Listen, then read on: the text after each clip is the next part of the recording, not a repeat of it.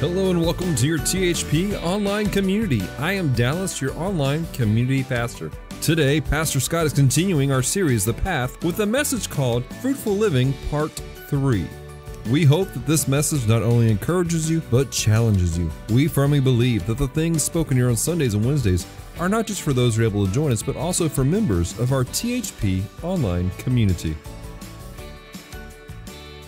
We've been talking about the path, and we've been talking about the narrow path that is set before us. We've been reading Matthew chapter 7 the last few weeks that express that there is a gate that is entered in to begin to walk into a path. And there are two paths. There's two paths. There's a narrow path, and then there's a broad path. There is a narrow path that few find their way, and then there's a broad path where the crowds are going through. And there is a gate that leads to that path, or a door that leads to that path, and that door is Jesus. We know that. We know that Jesus said, I am the door. I am the door. I am the way that you come into this thing. He is the way and the truth and the life. Amen? It's through Jesus, and He gave us access to all of the things that God has promised. And then last week, we said yes to the I am, because we were talking about the fruit of the Spirit is. The fruit of the Spirit is. What is the fruit of the Spirit? And how do we stay connected? How do we bear that fruit? How does that come out of our life? And we talked about that. And we talked about the importance of abiding in the vine, staying in the vine, and that Jesus is the vine. He's the source of everything. Amen? Like He is the vine. And so we talked about abiding in Christ and remaining in Him. And we said yes to fruitful living last week. And in Galatians 5:22, the fruit of the Spirit is love and joy and peace and long-suffering and kindness and goodness and faithfulness and gentleness and self-control. Against such there is no law. And those who are Christ's have crucified the flesh with its passions and desires. And if we live in the Spirit, let us also walk in the Spirit. What's he saying? Well, your profession needs to line up with your walk. What you're declaring with your mouth needs to line up with what you're doing. I mean, that's what he's telling us. He's saying, don't just say this, but do this. Don't just be hearers only, but doers. And it says, if we live in the Spirit, let us also walk in the Spirit. Let us not become conceited, provoking one another, envying one another. And so he said, the fruit of the Spirit, the fruit of being filled with the Holy Spirit. You get on this path, you're walking on the narrow path. Jesus sent us a comforter and a counselor, one who would be our guide and show us the way, and He would lead us in the narrow path. And that's why it's so important for us to be filled with the Holy Spirit. That's why it's so important for us not to be filled with the things of this world, but to be filled with the Holy Spirit. Everybody say, filled with the Holy Spirit. Yes, it even sounds good, right? Filled with the Holy Spirit. Not filled with garbage or trash or anything like that, but filled with the Holy Spirit. And so we've been given this comforter and this counselor, and as we're filled with the Holy Spirit, then what begins to come out of our life? Well, when we're filled with the Holy Spirit, what begins to come out of our life is love, right? And joy. By the way, it's so good to see joy today. Right? Whew. Peace. Is there anybody named Peace here today? I'm just checking before I move on. Just want to make sure. Like there's some really awesome things that come out of our lives. And even when it comes to the part of long suffering, like that doesn't sound good. It sounds like suffering long. No, that's talking about you're patient in all of that. You're willing to walk through that. Why? Because you're not walking through it alone. You're filled with the Holy Spirit, right? So no matter what comes against you, like these things, as you're filled with the Holy Spirit and kindness and goodness and all of this stuff, gentleness and self-control, all this amazing stuff starts coming out of our lives. Why? Because we are good? Because we are joyful? Because we're loving? No, because a loving God gave His only begotten Son, and His only begotten Son then sent another one to fill us. That's why all of this stuff can come out of our lives. And that God's will and his desire for our lives is fruitful living. He wants us to bear fruit. He wants us to do these things every single day, to discover and to grow every single day. That's God's will and God's desire for our lives. And we learned last week that abiding in Christ is the key to being fruitful, to being filled with all the resources hidden in Christ. And another key that we learned was a key that maybe we don't like. And that is the pruning of our lives by the Father. How many of you have ever been pruned by the Father, right? You ever been cut back a little bit and pruned? How many of you know that it's not always an awesome thing? But here's the great thing about God. Even though it may not feel awesome, it's always for your benefit. Although it may hurt a little, it's always for your betterment. It's always so that you will grow. Why does God prune us? God prunes us so that there'll be more love coming out of our lives, more joy, more peace, more long-suffering, more goodness, more self-control. He prunes us so that those good things can come out of our lives and not just bear some fruit like we talked about last week, but more fruit, and even beyond that, fruit that remains. Man, I'm so thankful, like for Tanya and I, that we can see a little bit of fruit in our lives, but now with our children, we begin to see fruit that remains. Then when grandchildren come, now listen, go back to podcasts. I have not said anything about this in a long time. I have been faithful, but today I'm stepping out by faith.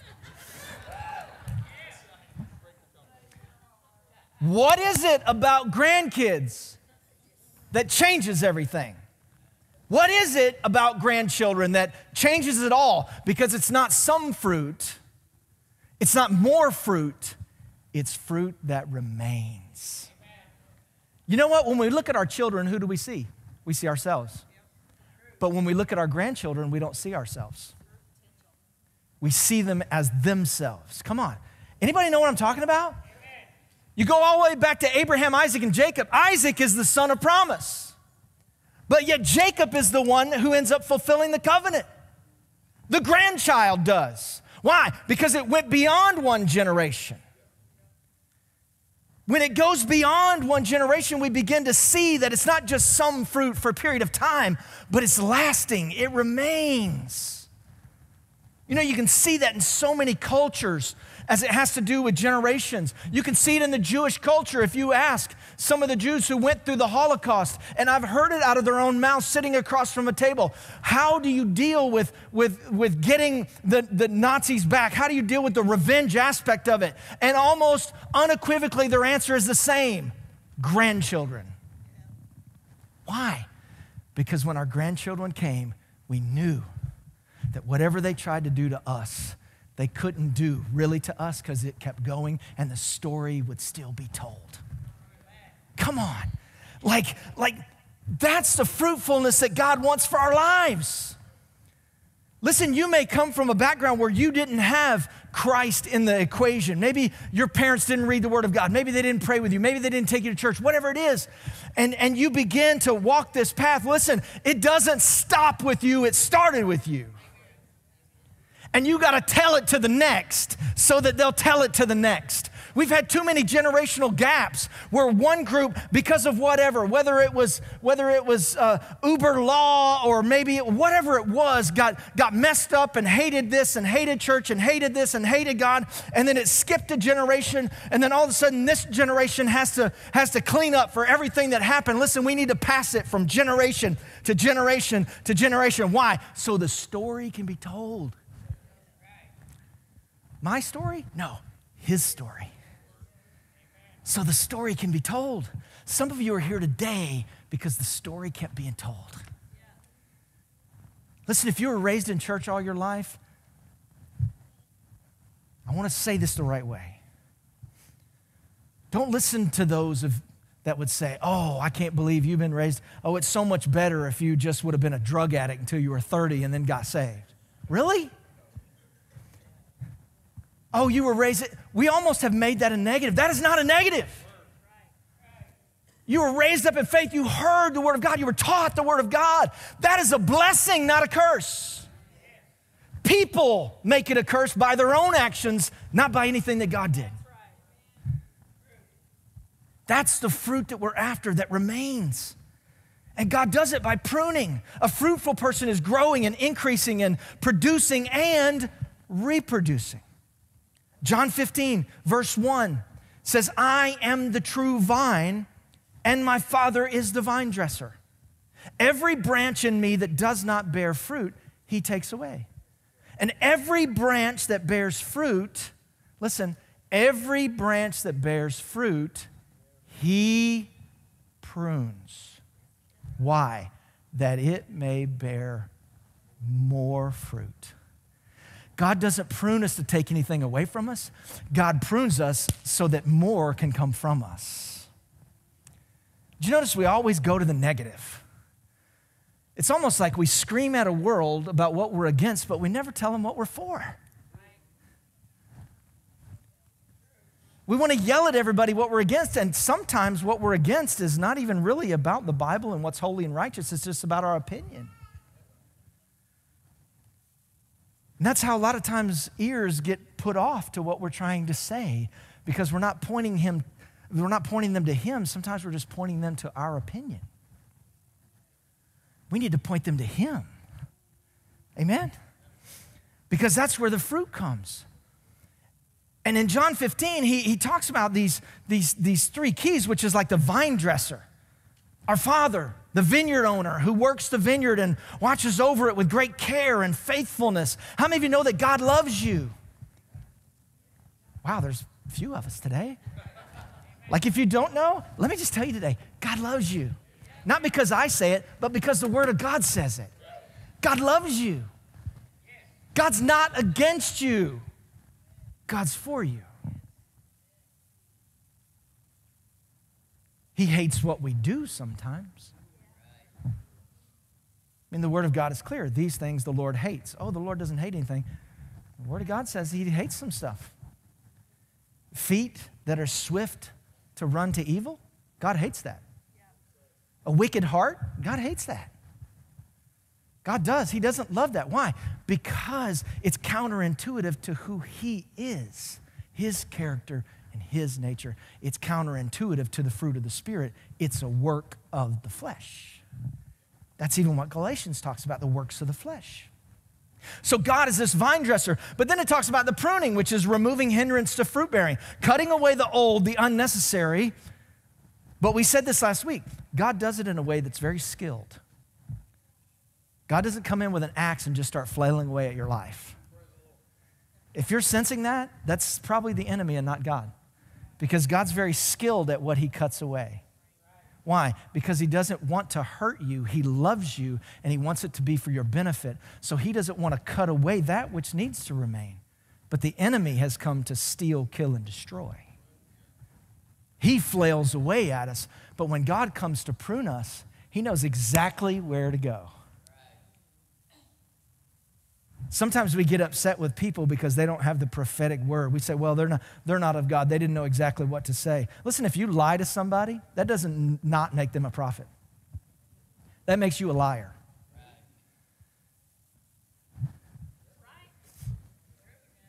There's a lot of people in the kingdom, this astounds me, it blows my mind. There's a lot of people in the kingdom that say they're part of the body of Christ who lie just to try other people. You're a liar. And if you continue to lie, you will have a place. The Bible's clear. It doesn't mean anything about that person that you're trying to catch in whatever you're trying to catch him in. It makes you a liar. See how the enemy works? He tries to, why is he trying to do that? Because he's trying to get us away from the vine. He's trying to separate us from abiding in the vine so that the vine dresser can take care of us, so that we can be pruned with a skillful pruning. The branches, believers whose growth depends on the vine, Jesus, the source. John 15 said, I am the true vine and my Father is the vine dresser. Vine dresser means one who has care of the vineyard, who nurtures, who trims, who defends. God cares for the branches and He deals with each one according to His will. Did you know that it's not our job to deal with someone's salvation or non-salvation? It's God's job to take care of that. Well, they're just not getting right. Well, if they're not getting right and they're not allowing him to prune them, it's not your job to prune them. Because they're a branch and you're a branch. You're not the vine, nor are you the vine dresser. We're not the vine or the vine dresser. We're branches. Yes, we can tell another branch, hey, you may not want to do that. Right? But we're not the ones that end up judging it all at the end. So many times I think we forget that we are branches and we're not the vine, nor are we the vine dresser. Isaiah 27 says, in that day, sing to her, a vineyard of red wine, I, the Lord, keep it. He says, I, the Lord, keep it. I water it every moment, lest any hurt it. I keep it day and night. He said in this passage, I keep the vineyard. I water it. Why? So that no one else will hurt it. That he keeps it day and night. Why does he keep it night and day? Because in the day, normally there's a lot of activity, but a lot of times the enemy comes at night. And he comes to sneak in and to steal and to kill and destroy. Aren't you glad that God doesn't just protect us during the day, but he protects us in the nighttime? God knows us and he loves us unconditionally, and we cannot earn it, escape it, or erase it. 1 John 4:19, we love him because he first loved us. Jeremiah 31:3, the Lord appeared of old to me, and here's what the Lord said. Yes, I have loved you with an everlasting love. Therefore, with loving kindness, I have drawn you. Sometimes we think that loving kindness is just, God's going, hey, a lot of times loving kindness is that pruning, painful part, but he's doing it because he has loving kindness. Right? Romans 8, verse 38 and 39, for I am persuaded that neither death, nor life, nor angels, nor principalities, nor powers, nor things present, nor things to come, nor height, nor depth, nor any other created thing shall be able to separate us from the love of God, which is in Christ Jesus our Lord. Matthew 7:11, if you then being evil know how to give good gifts to your children, how much more will your Father who is in heaven give good things to those who ask him? Pruning is the Father's love in action. It literally is an action on his part that shows you how much he loves you. And pruning removes the individual unfruitful branches. Why does this pruning remove the unfruitful branches? So that that unfruitful branch will not infect the whole thing. The vine dresser must know when to cut and how much to cut. That's why he's the vine dresser and we're not. He knows when to cut and how much to cut. If I was to cut, I might not know when to cut, and I may cut too much. Or maybe I wouldn't cut enough just because I didn't want to go through the pain myself, right? Pruning stimulates growth and it makes room for new fruit. It's what we've been talking about for the last year. It's not about position or title or this or that. It's about you looking at it and going, you know what? Man, if I would just slide to the side, that's going to make room for maybe 1, 2, 3, 4 people who are sitting in the shadows who think just because I'm doing this that they can't do what God's called them to do. But if you would just slide to the side and step into what God has for you, it makes room for these people. God prunes us to stimulate growth. And the vine dresser cuts away. Why? So the quality of the crop is not jeopardized. He disciplines. Why? He disciplines because of his goodness. He disciplines because of his great love for us. God is for us and not against us. And he always prunes us in love. Proverbs 3:12. For whom the Lord loves, he corrects, just as a father the son in whom he delights. For whom the Lord loves, he corrects. Hebrews 12:11. Now no chastening seems to be joyful. Can I get a witness on that? Now no chastening seems to be joyful for the present. How many of you were just like, God, why? This hurts, it's horrible, it's terrible. But once you get past that point, you're like, wow, I get it now. Anybody live like that? Like, wow, I don't understand why this is happening. But then you get it on the other side, and now it's not a testimony of how bad you feel, it's a testimony of how good God was. That's why we need to be careful not to curse God in the storm, because God will bring us through the storm, and it will become a testimony of his goodness. Now, no chastening seems to be joyful for the present, but painful. That's the word of God. Nevertheless, afterward, it yields the peaceable fruit of righteousness to those who have been trained by it. Why did he say to those who have been trained by it? Because a lot of times we don't allow him to teach us through it because we hate it so much. And thereby we end up doing it again because we didn't learn from it the first time. We kind of keep going around the mountain over and over again, right? Why? Well, flesh, humanity, right? We like to do what we want to do. We like what we want rather than sometimes what we need. And when we act like that, who are we acting like? We're acting like little children, right? When we train our kids, what happens? They hate it when it's happening. They rail against us. They even say things that we hate, like, I wish I had another mother. Well, Jimmy's dad does this, and he lets them do this, and he lets them do that. Well, praise God.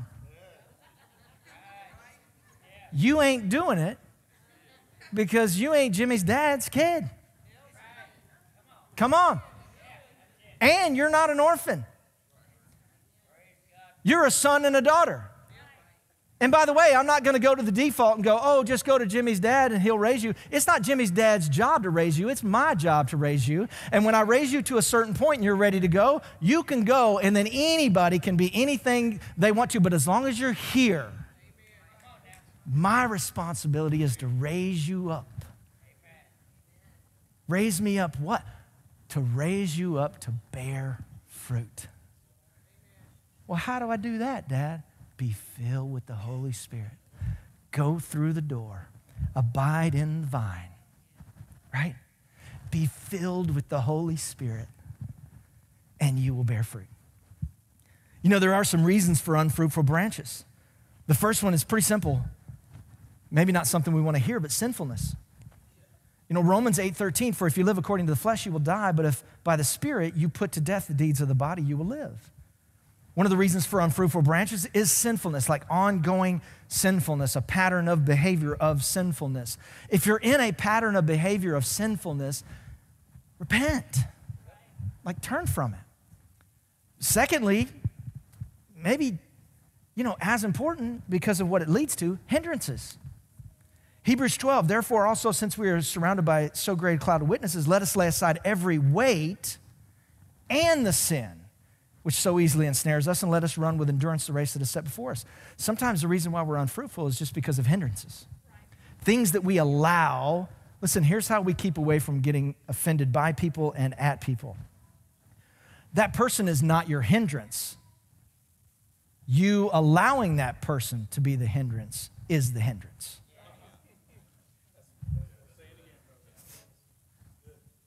Well, we always want to blame somebody else. While we're blaming somebody else, we're being drained of the Holy Spirit. And that's why love's not coming out, and peace is not coming out, and joy's not coming out, and long-suffering. Why? Because we now have given someone control over our own behavior. And we begin to step outside of our identity in Christ. 3, one of the keys for our generation, distractions. And when I say generation, I'm not talking about millennials. So I didn't say that today. Don't quote me on that. I said our generation. Who am I talking about? Everyone who is alive right now. Because it's not just millennials that are distracted. I go to restaurants and I see 50 and 60-year-old couples staring at their phones instead of one another. And sometimes they're doing it because they did everything for their kids and they worshiped their kids and they didn't even know who they were, and they were roommates for 18 years raising children, and once the children were gone, they didn't have anything in common. That ain't happening to this couple right here. I love my kids, but they gone. And this is good. Why is this good? Because we didn't worship our children. We told them yes when it was appropriate, and we told them no when it was appropriate. And we told them, no, we're not talking to you right now, and you're not going to distract us right now because we're going to have our time. Well, that's hard. Well, listen, I'm not bragging. Maybe I am bragging. I don't care anymore. My kids turned out pretty good. Man, I'm tired of preachers feeling sorry about their kids. My kids turned out well. And if they turned out bad, I tell you, they turned out bad, but I love them. And I'm going to declare what they aren't. Come on, I'm going to declare what they are, even if they aren't. Come on, right? We told them no, and I think it turned out okay. Now, once the grandkids come, I'm just saying, I don't know how that's going to turn out. It might be yes all the time. I don't know, but. Oh, chocolate for breakfast. Hallelujah. We're going to load the table with gluten and sugar. Let's do it. Come on. Let's do it. Let's do it. Distractions. Sorry. Distractions. Looking unto Jesus, the main thing. Why do we look unto him? Because he's the author and the finisher of our faith. He's the beginning and the end. That's why our focus is on him. Why? Because for the joy that was set before him, he endured the cross, despising the shame, and has sat down at the right hand of the throne of God. We can end up growing a long, beautiful vine with lush leaves that looks good to everyone else but has no fruit because it is not of God. Bad habits. Habit, pattern of behavior accepted through repetition. It's actually an action that we perform so often it just becomes an involuntary response. If it's undesirable, we call it a bad habit. I love what Coach Tom Landry said. He said, the job of a football coach is to make men do what they want to do in order to achieve what they've always wanted to be. To make men do what they don't want to do to achieve what they want to achieve. It's what we do to our kids. We raise them and we point them in a direction to do certain things that they don't want to do. Why? Because of the expected outcome, because of what God's word says. And the last point, excuses. Luke chapter 14 and verse 18. I love the layout of this parable. The master of the feast is preparing this amazing feast. He tells his servant to go out and invite those who have been invited. These aren't uninvited guests. They are the invited guests, right? The ones who are supposed to be at this feast. And it says in Luke 14, but they all with one accord began to make excuses. I have bought a piece of ground that I must go and see it. Listen, I'm not buying a piece of ground unless I've already seen it.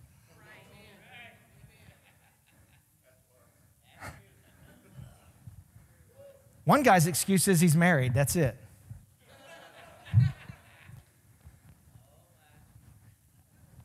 It says they began to make excuses, and when the servant comes back and says, hey, all those we invited, they just began to make excuses. He said, forget them.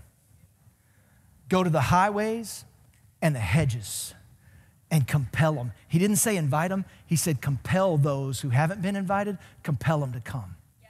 We spend so much time inviting those who have already been invited that we forget to compel those who never got invited.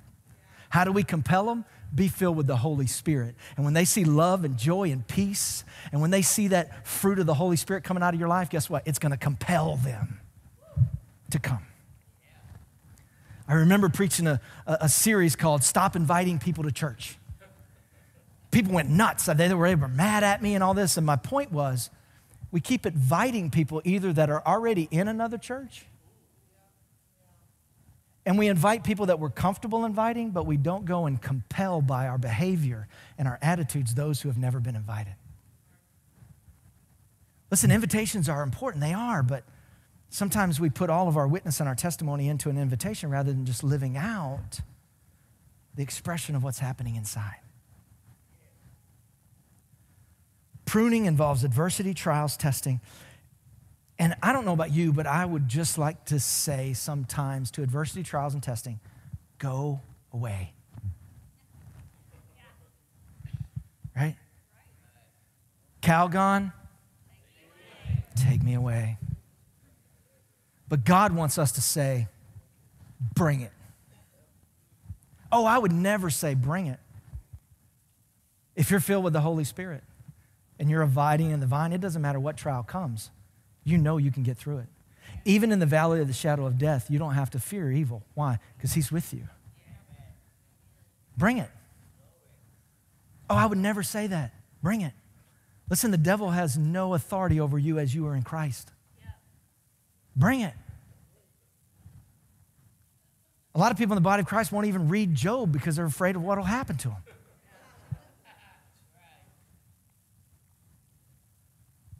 Alfred de Souza said, for a long time it had seemed to me that life was about to begin, real life. But there was always some obstacle in the way, something to be got through first, some unfinished business, time still to be served, a debt to be paid, then life would begin. And at last it dawned on me that these obstacles were my life. We have this whole teaching thing about you're never going to go through anything if you receive Christ. Lie. If you never go through anything, why do you need Christ?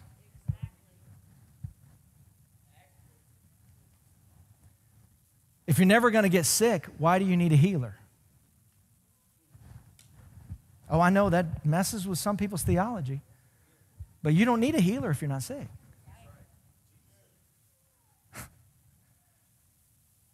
You don't need to be free if you're free, right? And sometimes I think that in this fruitful living, there are a couple things that we just, well, I'll just avoid it. Listen, avoiding is not going to help you be fruitful. And actually avoiding any problem or issue, it's not going to make it go away. It's actually going to make it a lot worse most of the time. Well, maybe I can just survive it. Well, listen, surviving is stopping short of all God has for you. Well, listen, I'm coping with it. Listen, I hear all these all the time. I'm coping with it. Listen, yes, coping can be done, but it's still just coping and not changing. Well, listen, I'm trying to manage it all. Listen to me. Speaking from experience, managing will drain you. And it is a full-time job, and it will give you no hope for the future. But responding, that's when you decide to embrace the cutting away of the old, new fruitfulness, taking the next step, abiding in the vine. Don't let the devil win. Respond to adversity, hardships, setbacks, challenges. Don't react with make it go away. Respond with bring it. Why? For we know that pruning is going to bring some fruit, more fruit, and if we hold on, fruit that remains. That's all I got for you today. Well, in the message today, would you stand just for a moment?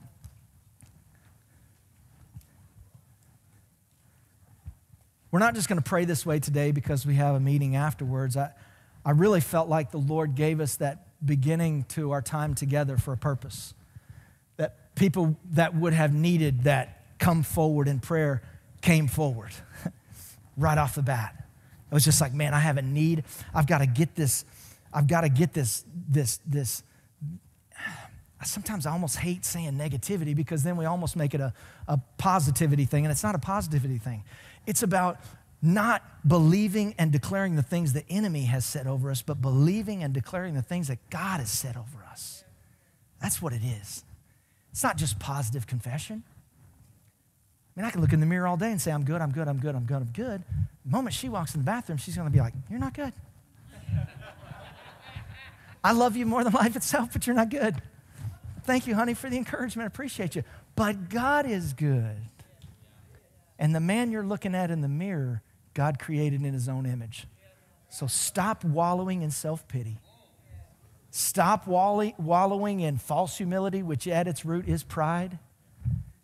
And just accept who you are in him and begin to declare that. That's pruning, right? But that's why we need it. That's why we need it.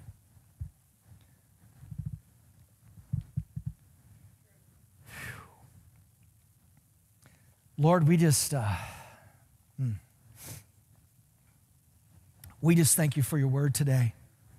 God, we thank you for the opportunity to take a moment with people that we love to not just acknowledge you, God, not just to acknowledge your existence or your presence, but to truly declare it, to raise our voices and to lift up our hearts and create an anthem today that says, you are the God of miracles. That you are the God who was and who is to come. And so, Lord, right now, we come to you. And Lord, as our response to the word today, God, we come, maybe some of us are withered. We're that withered branch. Maybe we feel like we've even been cut off. God, maybe we come today and we've been singed by the fires of this world and the branch is just barely holding on. Maybe we come today and we've seen some fruit, but we know there's more. God, maybe we're here today and maybe we've seen the more, but maybe the remaining we haven't seen yet. Lord, bring us back in tighter. Abiding in the vine, connected to the vine, abiding, remaining in Christ. And Lord, I don't just pray healing for all of us today, that we would just be better. But I pray that as we tighten up, as we stay connected to the vine, that we wouldn't just be good, but we would be holy. We would be righteous. The fruit of righteousness. Because we would allow you to train us and teach us. And we wouldn't shut you off like a high schooler in chemistry class. Because, Lord, we know that sometimes we do act like that. We do act as if we know what you're saying, but we don't receive what you're saying. But, Lord, we don't want to live that way anymore. My sheep know my voice. And Lord, if we are in you and abiding in you, we are your sheep. And we will know your voice. And so to those that feel like they're barely hanging on today, I want every head bowed and every eye closed. And those of you that know me know that I don't do this often. But I believe it's necessary today. Every head bowed, every eye closed. You're here today and you're like, I'm barely hanging on, Scott. I am. I'm just barely hanging on.